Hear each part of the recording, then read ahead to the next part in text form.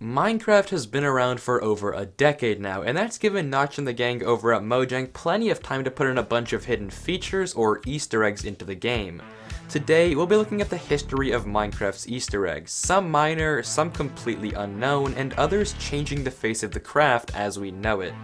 This is Minecraft's history of Easter eggs. I hope you enjoy. Back in November of 2011, when Minecraft 1.0 just released, it was already packed with hidden features. One of the first Easter eggs ever was the title of the game itself. The Minecraft title screen had a 0.01% or 1 in 10,000 chance to say Minceraft instead of Minecraft. The saddest part is the fact this has probably happened to most of us and we just completely missed it. In May, rumors began spreading about a certain blank-eyed Steve that would pop up in your Minecraft world, dig random 2x2 tunnels, and build pyramids. Of course, Notch had to address the issue of his dead brother haunting his game, and calm people down by secretly removing Herobrine in every update since. That is, until recently. The Minecraft disc titled 11 was Minecraft's 11th disc and was 1 minute 11 seconds and 111 milliseconds long. Putting it through a spectrogram revealed a distorted Steve face as well as C418, the creator's autograph. The April Fool's Day update for 2011 introduced a locked chest that, when opened, prompted the player to buy a Steve Co. and supply crate key. Following the instructions to the Minecraft store opened a whole other can of worms. Clicking the Proceed to Checkout button triggered a screaming velociraptor from Jurassic Park, which would fly across your screen and yell at you, probably for trying to buy a Steve Co. and supply crate key, in which case that's justified. Not only that, if you proceed to check out with more than $10,000 worth of cool Minecraft collectibles, you would be greeted with a seizure warning, followed by an epileptic light session for your viewing pleasure. Thanks Mojang, way to reward your best customers. Enchanting was also added in Minecraft 1.0, and while the symbols may look like complete gibberish, they're actually real decipherable characters, referencing the Commander Keen game franchise. Although, don't get your hopes up since once they're decoded, they're sadly just utter nonsense. Somewhere around May of 2012, a whole bunch of new splash texts were added. One of them read, "This message will never appear on the splash screen. Isn't that weird?" And true to its name, it is the only message programmed not to show. It just sits idly in the game files to this day. On September 6th, the final painting was added to Minecraft. And did you know they actually have lore? Like, look at this one, can you figure out what it is? Is it a desert with cacti? A salad? The inevitable arrival of death? No, it's actually a man wearing a fez in Albania. Yeah, who would have guessed? On Halloween, mobs in the Nether now had a chance to spawn with pumpkins on their heads. And on Christmas, chests were retextured to be more festive. A skis file was also added to the code by Dinnerbone, but only as a red herring and not as an actual feature. On July 1st of 2013, Dinnerbone decided he wanted every mob with his name to be upside down, and to this day, changing a name tag to read Dinnerbone and applying it to nearly any mob in Minecraft will do just that. Now when your game crashed, it wouldn't leave you feeling confused, it'd leave you feeling confused and stupid, providing a crash report that, let's be honest, nobody understood. Also included within the crash report was a witty little remark, like who set us up the TNT, oops, or my personal favorite, would you like a cupcake? A reference to the hip pop culture trend at the time, Girl Scouts? Nothing like some baked goods to ease my mind from this block game crashing for reasons I can't hope to comprehend. On October 23rd, added to the Xbox Legacy Console Edition was a pillar of 4 gold blocks which spawned on an obsidian block in the middle of a desert temple in the tutorial world. Any guesses to its name? Well, this temporary structure was appropriately named the Tower of Pimps. Following Dinnerbone, Jeb also decided he wanted a mob Easter egg named after him, and since that day, naming a sheep Jeb _ would cause it to cycle through every single wool color in the rainbow.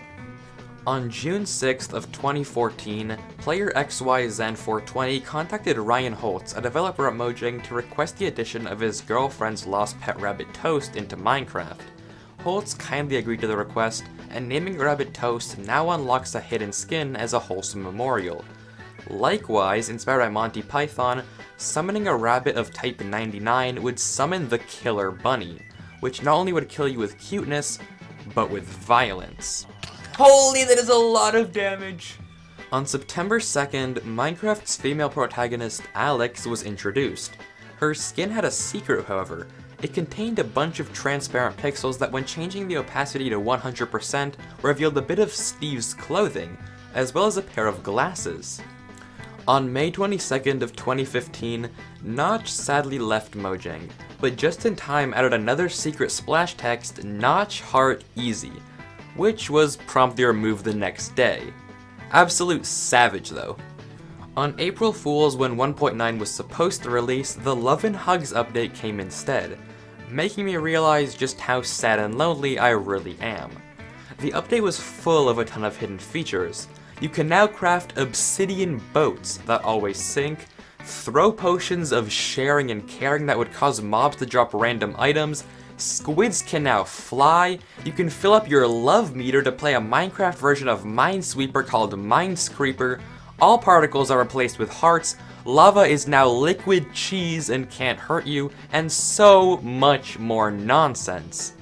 One more notable feature was that upon opening a super flat world, the snowfall would generate a QR code around 00, that when scanned would reveal to you the actual name of 1.9, the combat update. Yuck. On October 14th, the splash text 0% sugar was secretly changed to read 1% sugar. Why?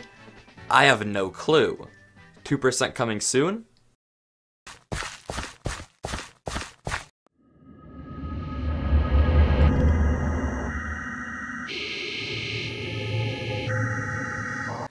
You hear that? That's the new Cave Sound 14 that was just added.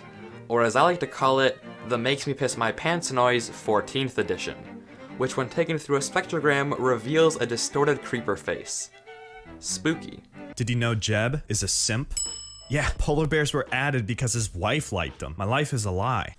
Also, this was coincidentally around the time that Jeb's son Bjorn was born.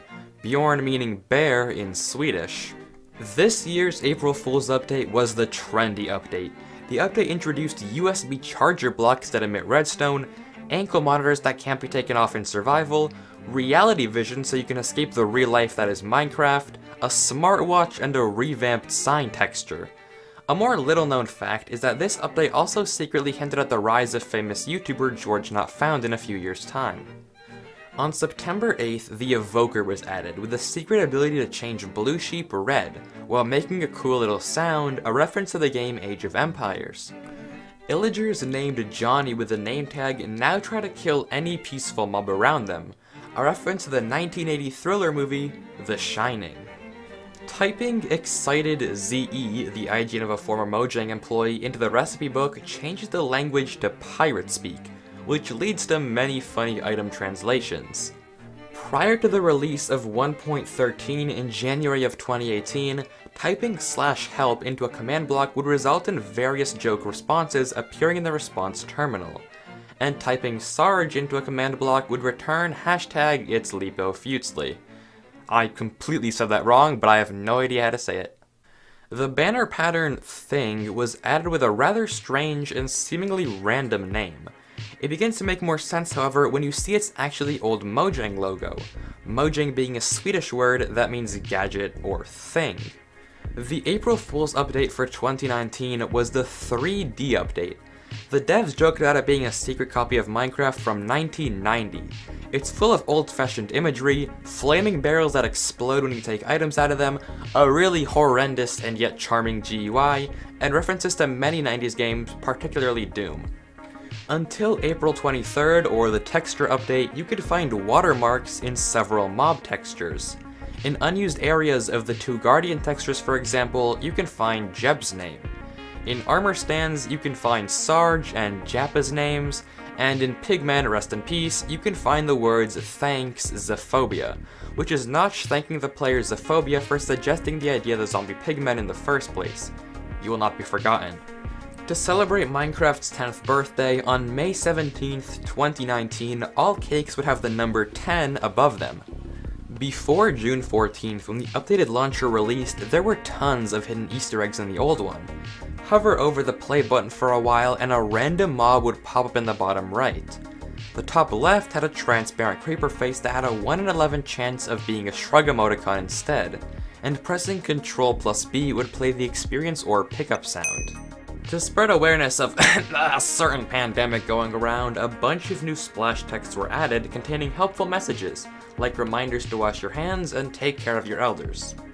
Most of the audio samples for the Crimson Forest Nether biome were actually made with balloons. Can you hear it?